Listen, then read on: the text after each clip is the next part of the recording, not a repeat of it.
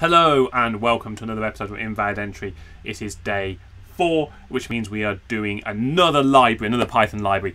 Not my favourite Python library in the world, I'm afraid, but super powerful. I like this library because I often use Django as my web application framework of choice. That has an inbuilt templating language. Jinja or Jinja2 to be precise, again by the Palettes project, which It's Dangerous is by as well, is super powerful for doing templates. So the way it works, we'll get straight into it, and I just want to make sure I have my crib sheet open on the other screen. Is a little bit hard to set up than the other libraries. So you're going to do from Jinja2 import environment file system loader. I think we need select auto escape as well. So what we have to do is set up an environment. Environment. Now you can use other loaders. I think they recommend using the package loader. If you're building a web app, you probably want to use a package loader so you can separate out your packages and your templates that go with the packages. I'm going to use the file system loader. I put all my templates in one place and auto escape equals select auto escape. So that's basically my setup to begin with. What I have here is I have a folder called templates. Inside the template I have a HTML file, which is a very basic HTML file, and I shouldn't have clicked that. What I should have done was click that to edit it, so we actually see it in the editor. And it's got this very special thing in the middle, which are 2 braces and the word thing. And this is where it kind of looks a bit like a format, a string format. And you might say, well, if I've got a very simple template, it doesn't matter. The power comes later on when we start using some of the modules and features. So the first thing we do is we make a template object. So env.get template 1.html. And this will search the files, the loaders it's got loaded as to where that is, and will produce a template object. So what we can then do is we can render data to that template. So template render. Now the word here was thing. Was thing in that. I don't want that open at all. So I'm going to pass an argument of thing equals hello there. So when that actually runs, it replaces those tags with the things that I pass in. So if that was called Wibble, then I'd say Wibble equals there. If you're from the Django world and you like contexts, which are just dictionaries, and you want to do thing equals hello there, and because it's a dictionary, it will be a colon. I just want to make sure I haven't gone behind my own screen as I would type. I'm close to it, it's still good. Then what you would do here is you'd still do your template.render, but at this point you would do asterisk context to pass that as keyword arguments, and it would still work. What you got to remember is if you change your template, you have to reload it because that's actually loaded and effectively compiled the template at that point. So I'm just going to put it at the top of there. I'm going to rewrite this. The power of this is that we can then start doing things like array. So maybe do a database query and it comes back with a bunch of objects. It could be other dictionaries, it could be options. So name equals Wibble, count is equal to 445, and I want a whole bunch of these. I'm just going to change them a little bit.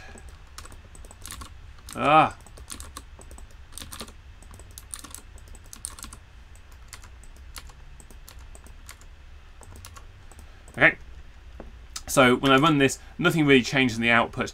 In my template, what I can now do, because I'm making HTML templates here, bear in mind I can make any text template. So I can make PDFs, I can start injecting things into PDFs, anything I like really in this, which is a text-based language. We now use a different type of tag, which is a brace percentage. I'm going to do for row in data, that's the name of the variable, end4, percentage. Yeah. If you have an IDE, there are Jinja plugins to Visual Studio Code, probably PyCharm, things like that as well. So here what I'm going to do is I'm going to start my table outside. I'm going to end my, there's probably going to be table header, stuff like that, but you know, I'm not going to care about that. Row, make sure that the template picks up row dot name, row dot count.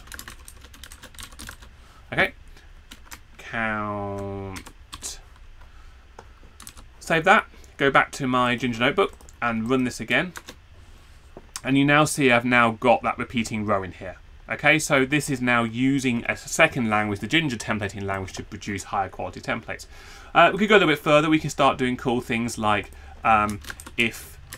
oh, pardon me. Again, I'm going to look at my crib sheet to do it right first time, because this time I actually made a crib sheet. But I got rid of my crib sheet. So that shows you how useful that crib sheet actually was. One of the things you can do, you can say...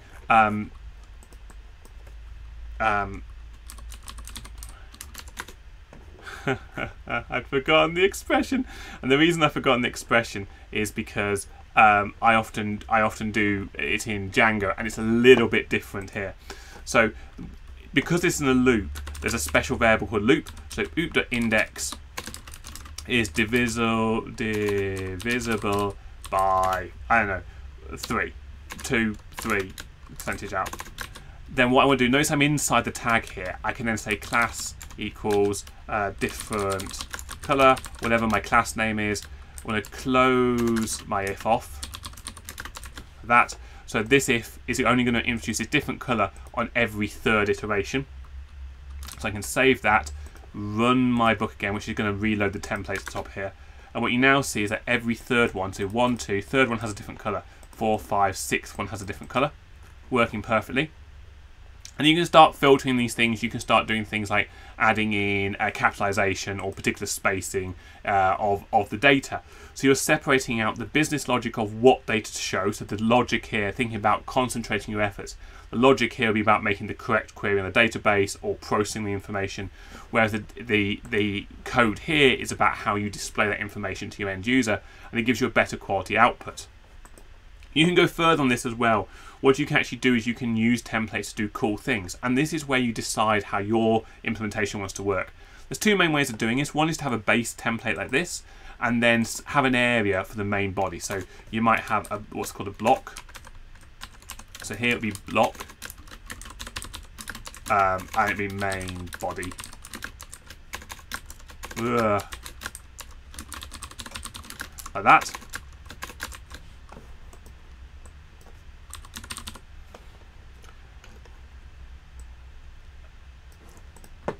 This block, you can put some default content in there, and then what you can do is inside your templates you can have a new text file called 2.html, and this will extend 1.html.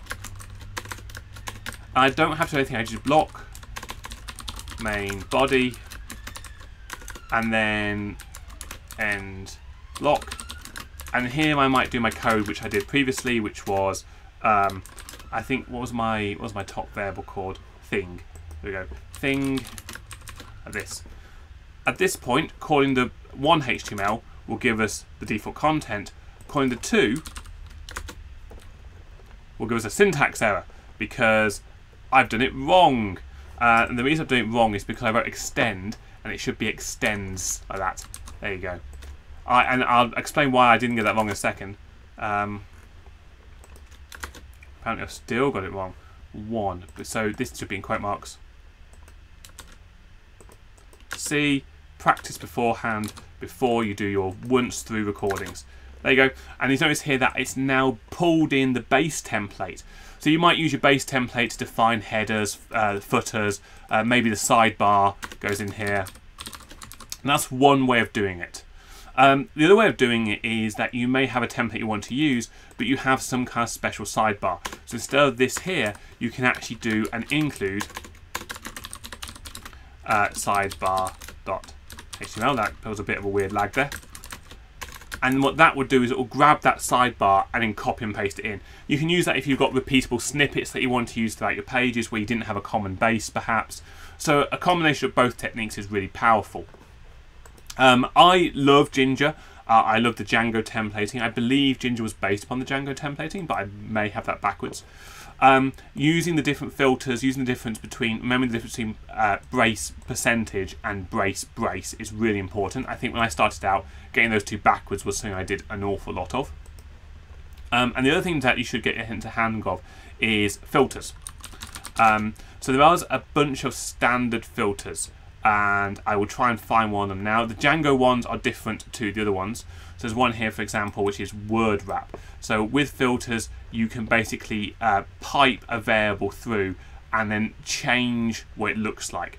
So it is worth looking at the documentation. It is worth looking at how you can use these various things, but you kind of need individual use cases to be able to look at these. So you could look at absolute. You could say, if I have a number, I actually want to change how many decimal points. So if you're outputting like scientific outputs and it's gone 5 or 6 decimal points, you can say, no, I only want to show 2. So you can filter that in the visible template layer, not in your business logic calculation layer. It also helps if you're doing lazy stuff. So if you're lazy loading from a database, then you don't want to iterate over the data here to manipulate data and then iterate over it again in your template. You can do visible stuff in the template. Slightly longer video today because there is a lot in this. This is a templating language. If you're not using templates at the moment, you really should be. There are different versions of this. There are other templating solutions out there. I use this for everything from web pages to generating emails to generating texts. I generate it when I've got a complicated text structure or output for console. I sometimes use a template. I use snippets. I use all kinds of things. And I absolutely love Jinja. It's a very lightweight library. So if you don't want the full power of Django, if you're going to be writing Flask, you should use templates like this. Jinja templates are the way to go. So I fully recommend this. Just before I sign off today, I want people to remind that actually it is Team C's. I am just in the end of the crypto phase of Team C's here, but here is teamcs.org. They are currently trying to remove £30 million, which means raising $30 million by the end, or by the 1st of January. And they're currently at, and wow, my computer is running slow at the moment. They're currently at somewhere in the region of $16 or $17 million, which is an amazing figure, well over halfway. We're just past the halfway point as well. So if you haven't yet, I would recommend sending the price of a cup of coffee, something like that, to Team C's, because they are going to actively remove plastics from the world ocean, and that will have a measurable impact on the future of this planet. So please, please, please, if you haven't already, please donate to Team C's. Thank you very much.